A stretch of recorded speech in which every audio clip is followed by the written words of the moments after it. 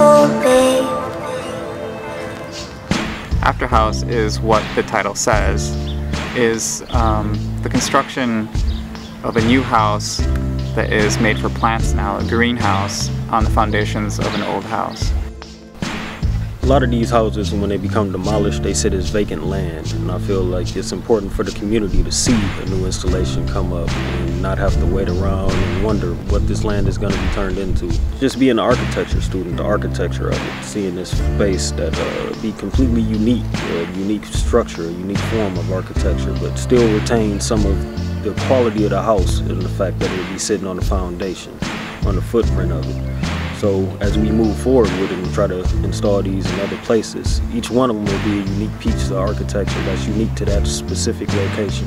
So the main concept is that the earth and the temperature of the ground will keep the greenhouse warm in the winter at a temperature of about 45 to 50 degrees. The earth is also used for coolness in the summer.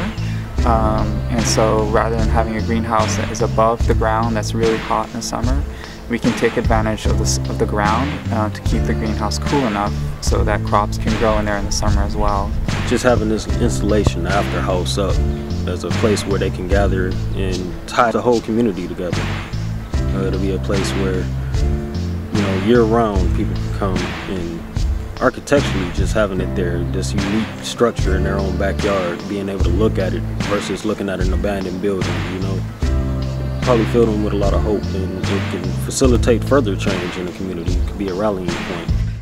I know places we can go, babe. I know places we can go, babe. Since graduating 2 years ago and getting my master's from U of M, I've been working for an architecture firm here in Midtown Detroit, but also working on some academic projects with Stephen and Travis in the meantime. I think it's a really great opportunity for not only this community that we're sitting in now, but the city writ large.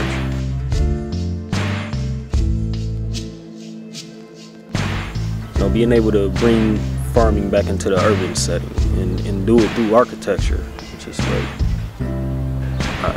This is kind of the dream project when we bought the house, that we were hoping something like this would come along, and so this is we're extremely glad and excited and grateful to be part of the process.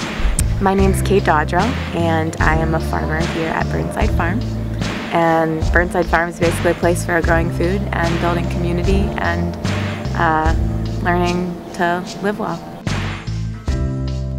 Burnside Farms is a pivotal aspect of this project because they're the ones that will be taking care of the house and will have ownership of the house, and so we're very proud of that.